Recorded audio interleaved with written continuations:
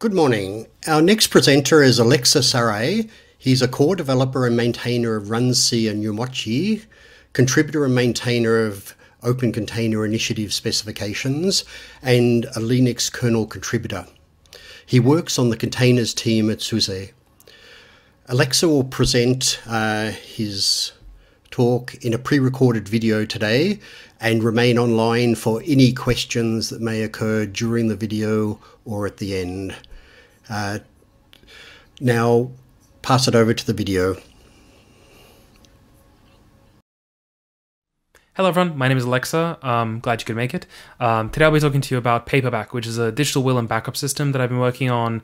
Well, I sort of came up with the design in 2018, and then I worked on it a little bit here and there, but the project has really come together in the past year or so. And yeah, so this is completely unrelated to my regular day job. I normally work on containers.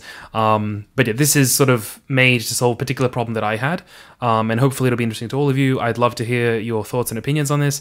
And I would love to get some assistance with some of the bits that I'll talk about at the end of the talk. So why do I say will and backup system? Well, as you'll see in a second, it actually turns out that both of these problems, the problem of how to deal with wills and backups with digital assets, it turns out that they have very, very similar issues. And so we'll go into that right now.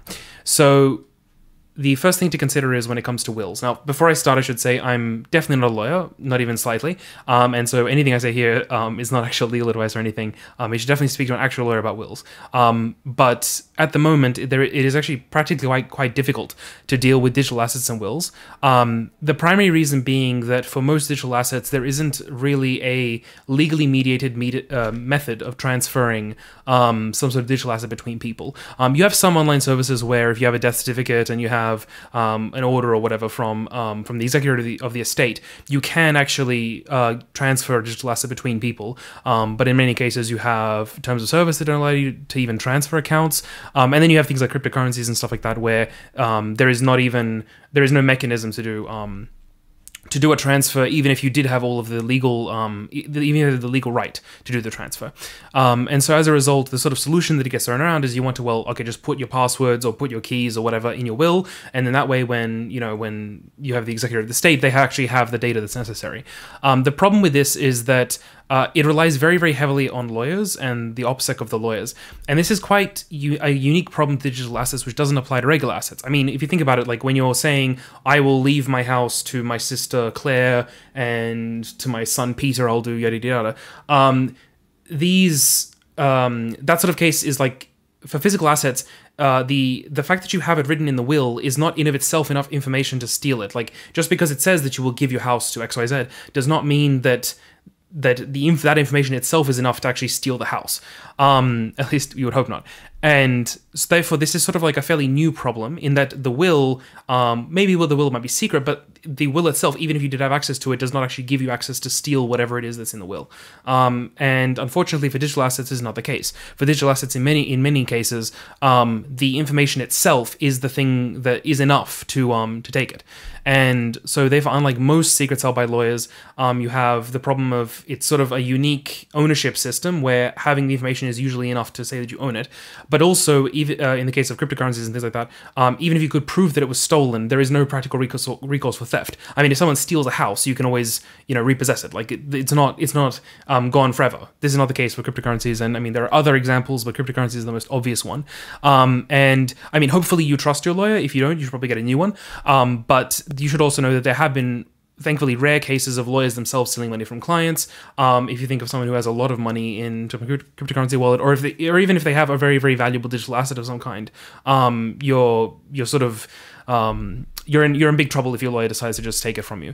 But as I said, I'm not a lawyer. Speak to an actual lawyer about wills. I suspect that Paperback itself probably can't be used as a will unto itself because, I don't know, there's probably some sort of common law restriction that makes it not possible to use it.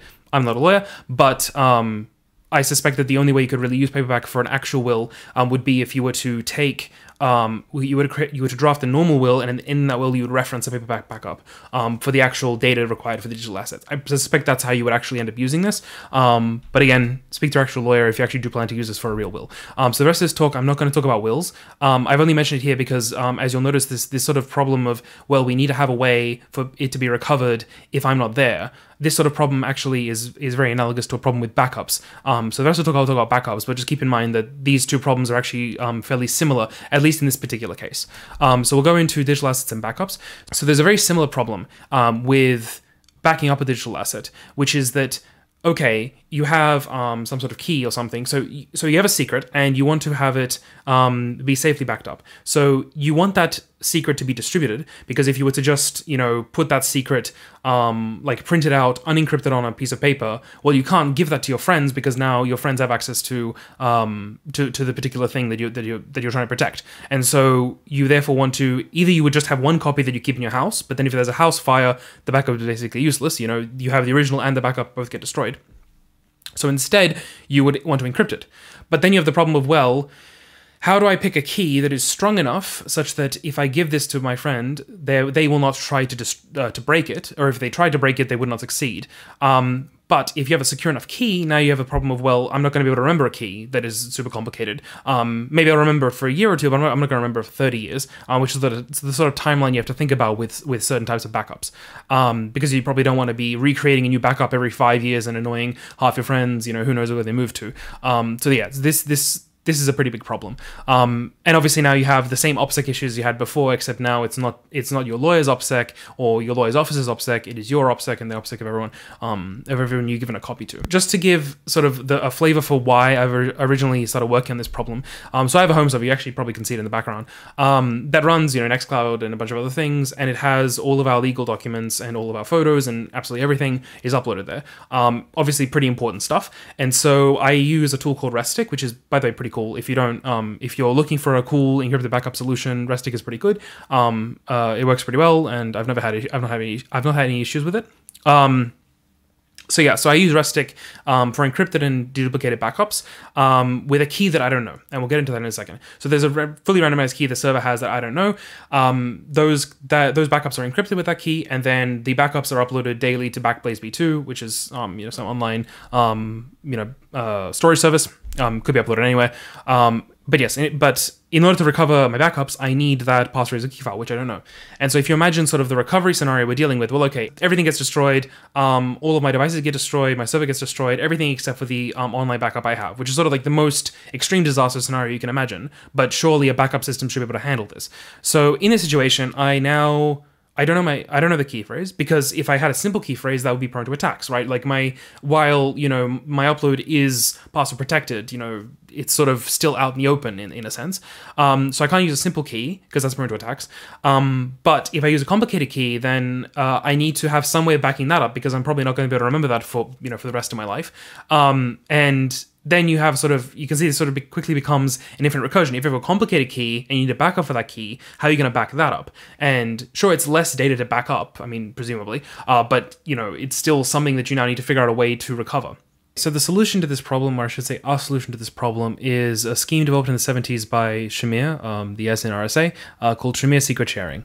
And so I'm going to go through sort of the nuts and bolts of how this scheme works. You don't have to sweat it if you don't quite get it.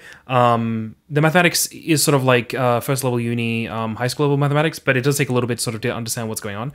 So if you don't get it, no worries. I'm sure that if you went in through the Wikipedia article, it would all make sense. So I'm just going to give you the quick overview, because while it's not necessary to understand how Paperback works, it is useful to understand how the scheme works so that you can understand how some of the other features work. So yeah. So the general gist here is that using some fairly rudimentary algebra, which I'll get to in a second, you can take any secret you like and you can split it into k pieces, such that you require at least n pieces to recover the secret. And this actually has some redundancy built in, so you can have n and k be different numbers. You can have it such that you require 5 pieces, but you make 10. And that way, even if you lose 5 of them, you can still recover, and you can use any of the 5, as long as it's 5 unique pieces.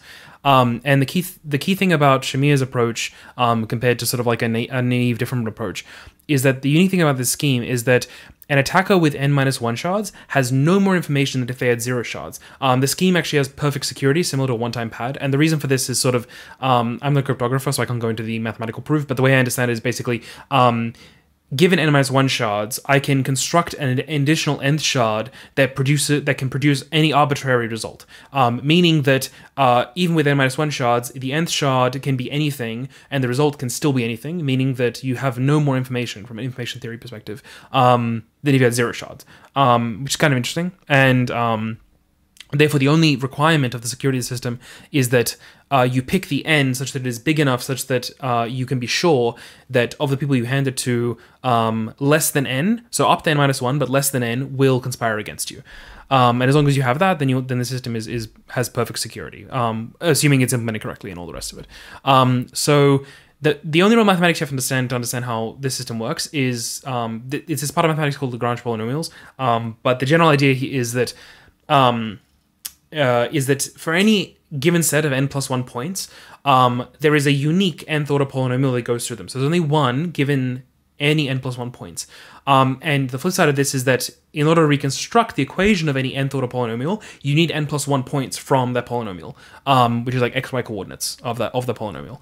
And what this means is that any system of what's called polynomial interpolation, which is a system by which given points construct a polynomial that matches them, any system of polynomial interpolation will give you the correct original polynomial if you have n+1 points, because there's only one. So if it is giving you an accurate result, it must be giving you the same polynomial. And that's what this system depends on. So Lagrange polynomials are sort of the most straightforward way of doing interpolation. They're not the most efficient. There are more efficient ways, but it's sort of out of scope for this discussion. The general idea is that you can use Lagrange polynomials for this particular use case, and the mathematics is pretty straightforward. And so what is Shamir Secret Sharing? Shamir Secret Sharing is an application of Lagrange interpolation, or any sort of polynomial interpolation. By what you do is that you construct a polynomial. So first you decide, okay, I want to have an nk scheme where you need n points. So you construct an n-1th degree polynomial. Remember, you need one extra point. So if you require 5 points, you make a 4-degree polynomial, and so on and so on. So you construct an n-1th degree polynomial with completely random coefficients, except you make the secret, so the part, you make the constant term, which is the part that has an x value, you make that the secret. And therefore, when you evaluate the polynomial at x equals 0, you get the secret. And then what you do is that you give each person an xy pair, where x obviously isn't equal to 0. You give them an xy pair, and then that's their pieces. You can make as many xy pairs as you like, and then you hand them out, and then in order to reconstruct, you just need n points, using Lagrange interpolation or any other polynomial interpolation. And the cool thing about this is that, as I said, this is perfectly secure, but it has to be done in finite fields. It turns out that while theoretically you can have an infinite number of polynomials, because polynomials have to have smooth curves, there are practical limitations. Basically, there's a theoretical attack or attack you can do if you don't use finite fields, but in finite fields, this is perfectly secure. And the reason why, again, is because there is an infinite number of nth degree polynomials that pass through any given set of n points. So if you have n points, which is one less than the amount you need, you can pick any point you like as the final point, and it will give you an arbitrary polynomial. That's the reason why it has perfect security. So one quick couple of words of warning. While perfect security sounds really nice, it's sort of like a one-time pad in that the fact it's perfect security does not necessarily exempt you from anything else. You have to be aware that it relies on working code. Now, what this means is that now, it's sort of obvious that it relies on working code, but it actually turns out that there is no really standard widely used library that is well audited for Shamir Secret Sharing. There are a couple that are used by different people, but they're all pretty much abandoned, I would say. There are some that get more development than others, but there is not really like one library that everyone uses. Like, there's no OpenSSL for Shamir Secret Sharing. And the secondary problem is that a lot of the libraries I looked at had some sort of critical flaw. Now, some of them had less severe flaws or had like design decisions that were problematic for Paperback. The most common one being that they all seem to use the RSA Galois field. This is getting a bit technical, but basically what this means is that if you use this field, which is sort of an obvious field to use, it's the same field that RSA uses. The problem with using this field is that you can only have 255 coordinates, x coordinates, because the Galois field is 2 to the 8, meaning there's 256 possible x values, and you can't use x equals 0, so you have to use x from 1 to 255. The problem with using such a field is that 1 to 256. The problem with using such a field is that okay, maybe you don't want to make 255 pieces, but if you want to generate a random x value, you can't, because the chances of collision are way too high. And so you need to have a bigger field, but unfortunately, most of them just use the 2 to the 8, the RSA field, which is a bit of a shame. However, there were some that had critical flaws. I'm not going to name names because they fixed it, but basically there was a flaw in one library where they mistakenly the way they initialized a vector was not ideal, and basically what ended up happening is they made it so that every single sharing that they created, I believe that the bug basically was that it was always a degree 2 polynomial, which meant that every single, no matter what you asked for, it would always have a threshold value of 3, which was a bit of a problem. Now they fixed it since, but it's sort of an example of the kind of problems you need to avoid. Yeah, and so the other problem is that this is sort of by design. Shamir Secret Sharing requires a secret to be in a single place, both at the creation and recovery time. And depending on what the secret is, this might not actually be safe for you. You can imagine cases where, like, well, how do you know the computer doesn't have malware on it? You might be the case where, well, okay, well, I want to have, again, sorry to keep going back to cryptocurrencies, but the cryptocurrency example is like, well, okay, I generated an offline key on my hardware wallet. I don't want to be putting that onto a computer to generate this thing. Yeah, there isn't really a solution to this. It sort of really depends on what people need, what people want. Yeah, so there is a potential for single point of failure creation and recovery time. If that's not applicable to you, then you should know. And in addition, if you do recoveries often, each recovery you're sort of having the secret in a single place. That's pretty bad if you have to be doing it like once a week or something. If you need to do recoveries often, there are almost certainly better solutions. For Bitcoin, there's multi-sig, which is basically you can construct a threshold scheme which doesn't require having the secret in one place. Instead, you have multiple signatures for the same thing. Obviously, that doesn't help us in the backup scheme. This is just purely useful for people who use Bitcoin or some other cryptocurrency. But that's sort of an example of something where there is another solution that is probably better suited for certain cases. But for the will and backup scheme, probably this is what you want. You probably want Paperback. And so then this takes us to Paperback. So Paperback is an application of Shamir Secret Sharing, but it has a couple other things added to make it easier to use and also to avoid some of the pitfalls with using Shamir Secret Sharing and nothing else. So the general idea is that we take your secret, and then that secret is encrypted using a SHA-220 poly1305 key that's randomly generated, and then that gives you your main document. So the main document, so there are two pieces. There's a main document and there are your key shards. The main document is the encrypted version of the secret, and then the key is then split using Shamir Secret Sharing and then given to the shard holders. Now, there is also a signing key generated, and the reason for this I'll explain in a little bit. Basically, it's got to do with forgery detection, but effectively there is also a signing key added, and that signing key is then used to sign all of the documents, and all of the documents contain a copy of the public half of the signing key, but the private half of the signing key is included with the secret. The reason why it's included is so that we can create new shards after the fact. I'll explain how that works in a little bit. So that's the general idea. And in addition to that, all of the documents contain a copy of the main document hash, again, to avoid forgeries, to detect forgeries. And yeah, all the hashes are Blake2B256. And if you want to read more about the threat model and exactly how the scheme works, you can go read in the repo. There's a design document that explains everything in pretty great detail. So this is what the Paperback documents look like. So these are the mockups. I'll explain a little bit why I'm showing you the mockups, because I'll show you what the real documents look like at the moment in a little bit. But these are the mockups. But it's easy to go through the mockups because they have all the bits that will be in the full version in a little bit. In fact, by the time we're talking, probably the mockups and the original version, the version generated by Paperback, probably look the same. But yeah, we'll go through them. So first, you have the main document header, which contains a couple of critical pieces of information. So first it says what it is, main document, and then you have the Paperback version that was used to generate it, and then you have the document ID, and then you have a description of what's going on. The document ID is actually based on the checksum. It's the last 8 characters of the checksum, which means that even if you end up with forgeries and all the rest of it, as long as someone remembers what the checksum, what the document ID was, it's unlikely you're going to be in a situation where someone will be able to trick you into thinking that a different document is the right document. But yeah, anyway, so the main document this is the main document of Paperback Backup, and then it tells you how many key shards you need, as well as how to recover it, go to this website, and all the rest of it. And then, yeah, so then you have the document section. So the document is encoded with several QR codes. The QR codes, while they have arrows here, the QR codes can actually be scanned in any order because the QR code contains information about what QR code, what index is it in the list of QR codes, as well as how many QR codes there are. So once you scan one, you actually know how many there are, or Paperback knows how many there are, and then it will tell you which ones you have scanned and which ones you haven't scanned. And then the checksum, as I said, is just a regular Blake2B checksum, but the last 8 characters in this encoding are then used as the document ID to make it so that at least it is possible to detect a changed document where the checksum has changed. You'll be able to detect because the document ID is different. Then you have the key shards. So key shards are sort of laid out a similar way, except they're green. And yeah, so key shards, it says what it is the version. It has the document ID listed on it so that you can match them up with the document. And it should be noted the document hash, the full hash of the document is included in the key shard as well, but for the human readable portion, it just has the document ID. and it has the shard ID. The shard ID is actually not from the checksum, because the shard ID is actually the X value of the share.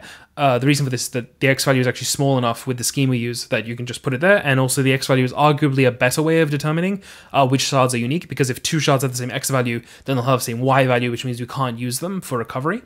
And yeah, so that's how it looks. You should be noted also, you might notice that we don't say how many key shards you need. This will be obvious in a second. So you have this bit, which is the key shard data. There is the QR code, and then there is a text fallback to type out.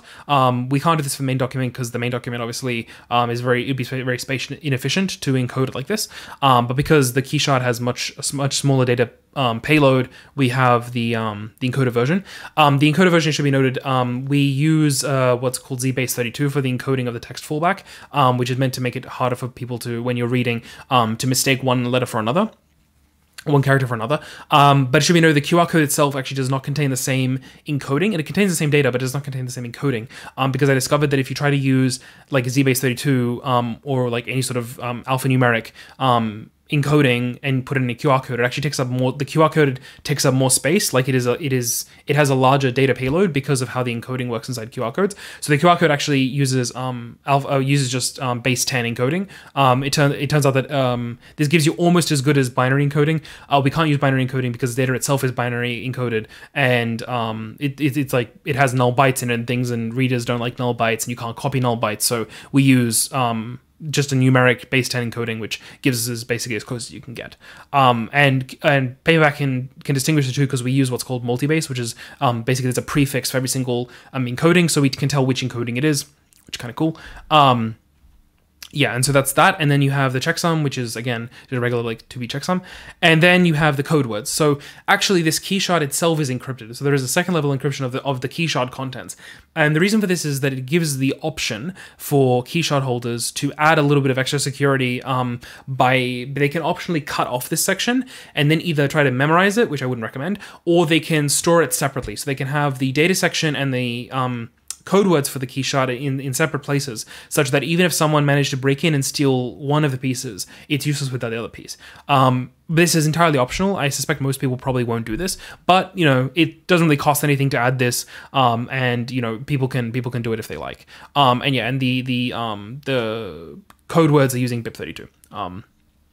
And also the code words, obviously, it says which shard and which document it is, so that it's easier to match them up if someone does decide to cut them off. So a feature that Paperback has, which sort of sets it apart from most of the Shamir Secret Sharing systems, is it has support for which I call quorum expansion. Now, what this feature does, this is actually an application of how Shamir Secret Sharing works, like the mathematics of it. So this is something which technically any Shamir Secret Sharing system could support, but I'm not entirely sure why most of the systems don't support this, probably because it's a little bit inefficient to do. But the general idea is that what happens when someone loses one of their key shards. So here we have a globally distributed set of key shards. You have 4 people in Australia, 1 person in Europe, 1 person in Canada. And what happens when one of the people in Australia loses their key shard? Well, you can do there's a naive way you can solve this and a less naive way, which is the way that Paperback does it. So the naive way of doing this is that, well, okay, luckily there are 3 people in Australia, and this scheme only requires 3 people to recover the secret. So we can recover the secret, decrypt the original document, take the secret from the document, and then we can construct a new document, and then give every single person a new key shard. And the problem with the system is that this is very inefficient when you have a lot of people, and if you have people who are very globally distributed, you might find it quite difficult to actually be able to share this with share the key shards with everyone. And obviously, when you get to even more people, it becomes even more ludicrous in terms of how inefficient the system is. So luckily, you can actually just take advantage of how the polynomial system for Shamir Secret Sharing works. So just as we are using the x equals 0 interpolation to get the original secret, the reason why using x equals 0 is purely because it's more efficient to do it with x equals 0. But you can interpolate any x value you like. And thus, if we have n shards, we can use the same interpolation we're already doing, but rather than evaluating x equals 0, we can evaluate some other x, which will give us a new key shard, which is compatible with all the others. There are more efficient ways of doing this, which I won't get into now, but this is the general idea, is that you can use the same interpolation rather than just interpolating x equals 0. You can interpolate it at any other x value. You can actually even reconstruct the entire like all the coefficients. This isn't necessary, but you could also do that if you wanted to. But that's even less efficient. And so using that, we can then take advantage of that, where we now have the same situation, and then we have 3 people who then come together for a quorum, and then you can just create a new key shard just for this one person. You can either construct it with the same X value, or you can construct it with a random X value. Currently, Paperback constructs a random one, but it would be very, very trivial to get it to be able to construct a new one with a specific X value. And that's it. And now, the reason why we include the signing key, the private half of the signing key inside the secret is for this reason, is for this feature. Because otherwise, because all the key shards are signed with the same key, you need to have the signing key as part of the secret so that when you do this reconstruction, you can then get the signing key and then use the signing key to then sign the new key shard. Without that, any new key shards would be invalid. And actually, this is where we get into the additional features. So yeah, as I mentioned, all the documents include both a document checksum and a signature from the signing key, as well as a copy of the public key to detect forgeries. And as I mentioned, we have this signing key inside the private half of the signing key inside the secret. But there is sort of an obvious feature to add, which Paperback has, which is that you can actually create a document that is sealed. Now, it should be noted that because of the mathematics, it is always possible to construct new shards. That's just how the math works. There's no way of stopping this. However, because we have the signing key, you can create like a tamper-evident, I would call it, a document, where you can tell whether or not a new key shard, whether a key shard that is being used was created after the initial set. And the way you do that is simply that when you create the secret that you're sharing, rather than including the ed 25519 private key, you just include all zeros. And then you can't just remove it, because then the size we would tell people whether a document is sealed or not. But either way, you basically don't include the key, and therefore when you, even though you can expand it mathematically, the new key shard that you've created cannot be signed, and therefore it is easily detectable that that particular key shard is not original. And yeah, and also we use Z-base32 to make it hard to mistake characters, as I mentioned. I have looked at using emoji sum for the document identifier, but this has a slight flaw that, well, now the checksum no longer is the last 8 characters, and also emojis might change over time. There are lots of issues with this particular thing, but it'd be nice to have a slightly still easily recognizable, but slightly high density encoding for the checksum, so that you can easily tell whether or not the checksum whether or not there's a forgery or the checksum has changed or whatever. Okay, so where does Paperback stand today? Well, at the moment, this is the documents that, if you generate the documents today, this is what they'll look like. I generated these yesterday. You'll see that, it looks fairly similar to the sort of mockups that I have. The only thing that's really missing is sort of minor text styling, as well as the banners that are listed. The reason they're missing is sort of for a very boring technical reason. It'll be fixed soon. Basically, it boils down to the PDF generation library I use does not support text justification. It doesn't do any sort of text formatting itself. You have to manually format everything. And as a result, generating banners with the text all centered is a little bit complicated. And I just thought it'd be better to just get something working, and I'll add them later. So that just requires adding a new library that does text justification and the calculation for me. But yeah, that should be fixed relatively soon. In fact, it's probably fixed by the time you're watching this. Anyway, so the current status is that all the Paperback operations I mentioned today are completely functional through the command line. So you can generate PDFs, including generation of PDFs. So you can generate backups with PDFs and key shards and all the rest of it. You can do a recovery if you just copy-paste the QR code data or the text-based backup data.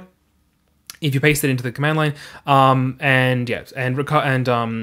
expansion also works perfectly fine. The only downside is that currently the styling doesn't quite yet match the mockups perfectly, but that's something which I'll fix soon. The next steps, or the next things that need to be worked on, there are a couple. Main ones are larger documents and having a nice graphical interface. So larger documents, at the moment, we don't compress any of the data. The reason for this is that I wasn't entirely sure whether it would be safe to do so because of the Crime and Beast attacks, which were targeting compress and encrypt schemes. However, it seems to me that those only apply to like interactive scenarios where the attacker can trigger you into adding whatever data they want into the payload. But that's not the case for Paperback. Paperback is it's literally the least interactive thing you can think of, where it's a printed page. So I don't know. It probably is safe to compress, but I'm not entirely sure. I'd love a cryptographer to come and tell me. The other issue right now is that at the moment, Paperback will only let you generate a single page main document. The reason for this is a fairly minor. it's not a technical limitation because, as I mentioned, each QR code stores the index, and the index is using variants, which means that you can basically go as large as you like in terms of number of QR codes and the index of each QR code. The reason why it's limited to just a single page at the moment is purely because I haven't quite figured out what the styling should look like when you have more than one page, and also, practically speaking, it is a little bit complicated to print duplex pages where you have more than one. Like, you would have to type like 1,1, 2,2, 3,3 when you're doing the printing to get the right duplex setup. Yeah. The other thing is that I'm not sure about whether or not, if we do end up having more than one page, should we be able to handle if someone loses a page? So that means, should there be some sort of redundancy where there is like, one extra page which is using like Solomon Reed or something as a redundancy page? I don't know. These are all open questions. I would love your feedback or opinions on this topic. Yeah, the other thing right now, and this is sort of a much bigger undertaking, is mobile or web-based applications that you can use for recovery, because ultimately these documents most likely will need to be recovered by your family or your heirs or whatever. If you're using it as a backup, probably you will also be able to be recovering at some point. But it's very important that this is something which like an ordinary person can use. And at the moment, it's a command line tool, completely useless for like ordinary people. So it'd be nice to have someone who is a lot better than me than graphical design. I'm absolutely awful at it. To work on some sort of graphical interface. The issue right now is that also you can't scan the QR codes on desktop because I couldn't quite figure out how to get that to work. Theoretically, it should be possible to just take a PDF or take a scan of a PDF and then do the QR code recognition on the scan. And then that way we could say, okay, well, this is just a desktop only thing. But at the moment, mobile phones are much, much better at doing QR code recognition because you can actually pick where you're scanning physically, as opposed to like if you were doing a whole page thing, you would need to like find all the QR codes and all the rest of it. Anyway, that's something to work on in the future. And I would love some help with this because yeah, I'm really, really bad at at UI design. And also some sort of cryptographic review and order would be great. The Shamir Secret Sharing code is written by me, so this is a case of I am fairly sure that it is secure. I have written a very large number of unit tests to make sure that all of the main properties that have to be preserved for Shamir Secret Sharing are preserved. But I can't guarantee anything. There are probably places where it's not constant time. Whether or not constant time matters in this particular case, I don't know. But yeah, it'd be good to have some sort of cryptographic review and audit to double check things are safe, and also that the design is also sane. Then we have sort of open problems, and this is a little bit harder to deal with. So the first problem is, how do we ensure that documents that are generated paperback are actually recoverable practically in 20, 30, 50, 100 years? And, I'm going to use paperback for my own stuff. So that means that you can be sure that the program will probably continue to run for at least, another 20, 30, 40 years, as long as it's something that I need. But that's probably not enough consolation for most people. So there needs to be some sort of other backup, just in case the program stops working, the website goes down, GitHub goes down, everything goes down, that you still be able to recover it, at least in theory. And so the sort of obvious solution is to have some sort of have some sort of textual description of the recovery algorithm, or to have like a basic implementation of just the recovery code, either pseudocode or Python or JavaScript or some other language which is likely to be still usable in 50 years from now. The main downside of the textual approach is that you would have to pay a developer to like actually develop a program that does the thing, while if you use pseudocode or whatever, then, or it's the same thing with pseudocode, but if you use like Python or JavaScript or some other language, it's entirely possible that, in 30 years that the language will be completely dead and no one will know how to use it. So it's a bit of a trade-off. Probably the best thing to do would be both, but I'm not entirely sure. And the other issue is whether or not we can assume that QR codes will be understood in the future. Now, we could explain how QR codes work in the textual description of the recovery algorithm, but that if we can't assume they know how to use QR codes, then that means we can't QR encode the code, which means it would have to be printed like regularly, which, it's not clear to me that that's going to be very space efficient. And like, is someone really going to carry on like a 20-page tome of how the system works for 40 years? Probably not. So ideally, it'd be just a QR code with like the most minimal code example we can to get it to work. And I've spoken to some people. Some folks believe that, in the future, at the very least, like archivists will be able to understand QR codes because they've been using so many different things. They're used in like, not to get too more, but they're used in like Tombstone. So presumably, someone in the future will understand what QR codes are, at least on some level. The other question is whether or not there are any better density codes we should use. Data matrix or color barcodes like HCCB, JAB codes, HC2D. These are all, the last three are color barcode systems. And data matrix is a black and white barcode system, but has higher data density and can store more stuff. There are trade-offs between them. Data matrix is I've discovered that once you get up to large sizes, the first thing is that even with QR, you can get higher density than I'm using here. The 900 bytes is not the most bytes you can fit into a QR code. You can fit up to, I think, 3K into a QR code. The problem is that most QR code scanners can't handle QR codes that have that much data in them. I discovered them on my phone. Usually once you get past like 1K, your phone scanner will no longer let you scan a code that has that much data on it. Which means, practically speaking, 1K is the practical limit of like a regular QR code that you can scan with an actual phone. And similarly with data matrix, I find that data matrix is even more flaky when it comes to scanning. You end up with like, oh, you can scan it, but it doesn't actually detect the code is there, or it starts scanning bits of it as like a 2D barcode. Yeah. As for color barcodes have the capacity to be far more dense. The issue is that now you would require everyone to use color printing, which is going to have its own issues. And also, it's not clear to me how the color will last over, 40, 50 years. And that's a different topic. So maybe we should, maybe we shouldn't switch. I'd love to have hear other people's thoughts on this. So finally, a very quick aside about paper storage with Paperback. So as the name implies, Paperback is a paper-based backup system, which means that taking care of the paper that you use for Paperback is quite important. I firmly believe that paper is arguably one of the most resilient ways of storing data, but you have to treat it right. So the first thing to consider is sort of the obvious one, which is that you probably want to print everything double-sided with like full duplex, where such that if one side gets slightly damaged, the other side will still be readable. In addition, you want to use archival-grade acid-free paper over regular copy paper. Regular copy paper has acid in it, which slowly eats away at the paper and the ink, which means that over 50 years, the paper pages will become yellowed, and also the ink itself will start to get damaged, which means it might be impossible to read in 50 years' time, which you want to avoid.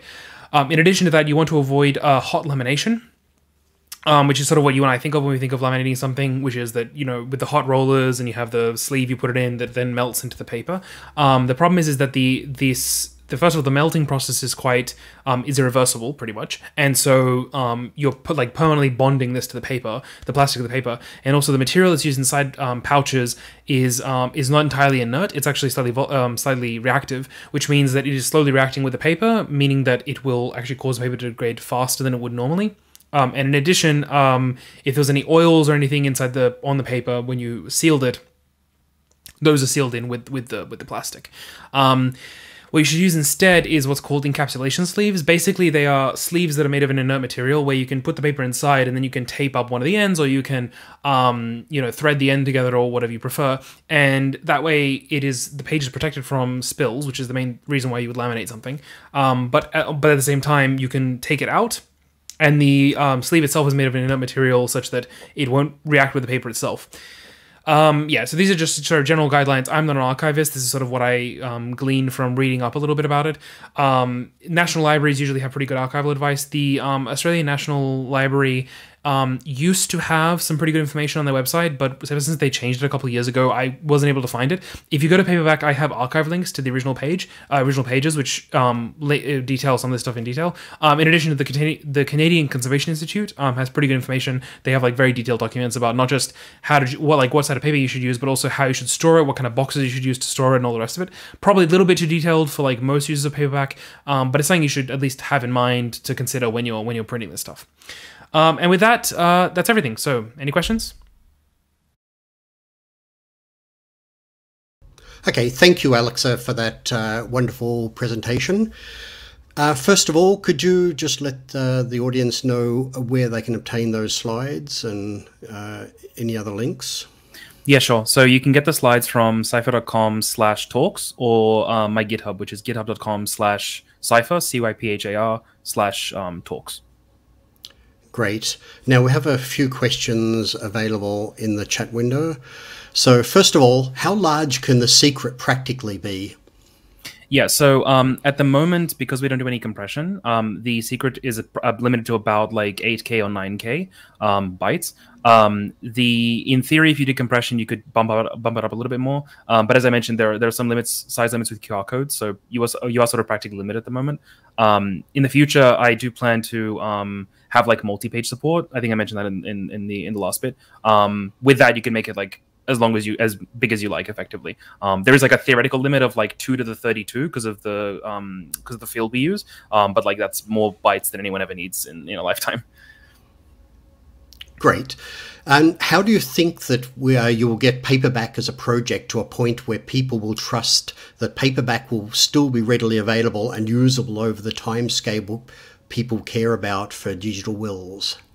Yeah, that's a very good question, and it's a problem that has sort of stuck with me because it's not really an obvious solution. I think that there are a couple of things that I can do to make it less dependent on me specifically. One of them was, as I mentioned, I can work on making it so that there is like a self-contained description of how to decrypt the data, so that you can go to anyone who knows how to like use a computer and knows how to run like a Python program or whatever, can decrypt it. And I think that would go a long way. There are a couple of other options. Like I don't know, maybe there's like Internet Archive ways of doing it. I'm entirely open to discussions about ways of improving that, because I do agree that it is. If it wasn't me, if it was someone else, I would also be quite hesitant about leaving something that needs to be used by my heirs in 50 years. That seems pretty dodgy. So it's a difficult question, but I think that those things can probably improve it. So work in progress. Yes. Okay, and which finite field are you using in the end? So we're using GF 2 to the 32, like the Galois field 2 to the 32, and this is a bit technical, but the characteristic polynomial is like sort of like the most obvious one. It's the smallest when you're representing binary. It's the smallest one. But yeah, it's just the reason why we use GF32 is because 2 to the 32 is because using like a prime field, as far as I can tell, is difficult to make a prime field that is actually that is efficient. It is efficient. The issue is that you have to deal with that it's usually not constant time, and also it's kind of difficult to like easily chunk up data that way. We just use the Galois 2 to the blah field, which is 32 in this case. Excellent. Okay, so in the absence of any other questions, thank you for the presentation, and we'll end the video there. Okay, thanks for watching.